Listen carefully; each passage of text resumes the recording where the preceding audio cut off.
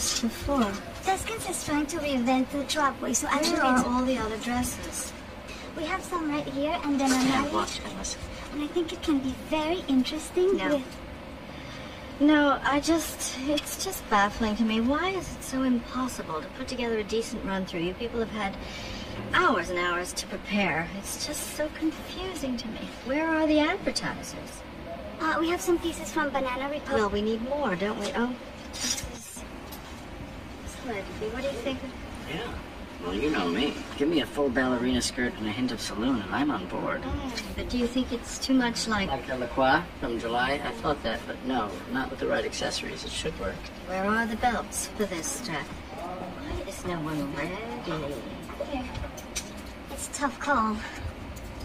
They're so different.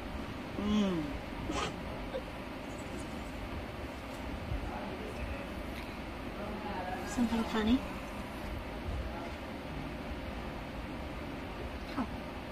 No, nothing's, it's just that both those belts look exactly the same to me, I'm still learning about this stuff and, This stuff? Oh, okay, I see. You think this has nothing to do with you.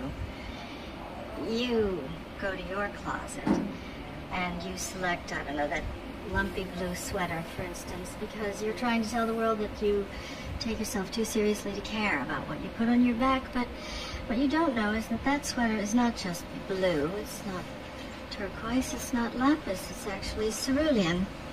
And you're also blithely unaware of the fact that in 2002, Oscar de la Renta did a collection of cerulean gowns, and then I think it was Yves Saint Laurent, wasn't it, who showed cerulean military jackets? I think we need a jacket here. And then cerulean quickly showed up in the collections of 8 different designers. And then it filtered down through the department stores and then trickled on down into some tragic casual corner where you no doubt fished it out of some clearance bin. However, that blue represents millions of dollars and countless jobs. And it's sort of comical how you think that you've made a choice that exempts you from the fashion industry when in fact you're wearing a sweater that was selected for you by the people in this room from a pile of stuff.